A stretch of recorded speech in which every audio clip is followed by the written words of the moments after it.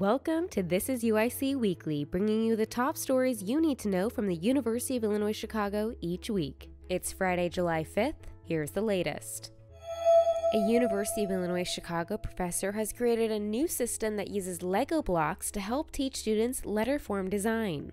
Lego Type is a modular system created by UIC's Pedro Neves for his advanced graphic design course at the College of Architecture, Design, and the Arts.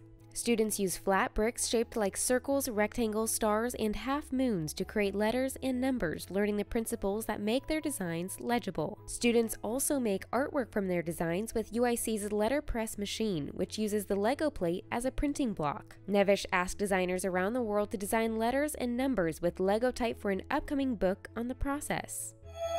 UIC campus housing student leaders were recognized for their leadership during the National Affiliate of Colleges and University Residence Halls Conference at New Mexico State University in late May.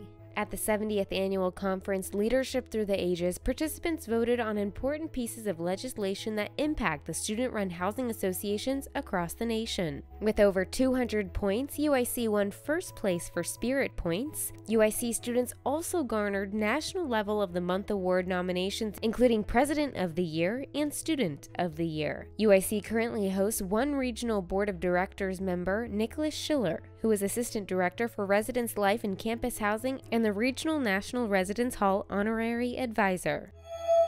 Breakthrough Tech Chicago started at UIC in 2020 to increase career development opportunities for women and non-binary students in technology fields. Now it's added the Chicago Tech Circle, a semester-long consultancy that places women and non-binary students at client companies to work on technology and data projects. One of the UIC students in the Chicago Tech Circle initiative is Julieta Trejo, who was able to parlay her work at the Fitch Group into a full-time job she'll start this fall. According to Amita Shetty, Breakthrough Tech Chicago director, the goal of the Chicago Tech Circle is to answer the needs of companies that wanted students to work on semester-long projects. Derek Ferguson, Chief Software Officer for the Fitch Group, said Breakthrough Tech Chicago students give Fitch a broader view than they would get by hiring a traditional software consulting firm. Students are paid for their work during the Chicago Tech Circle semester.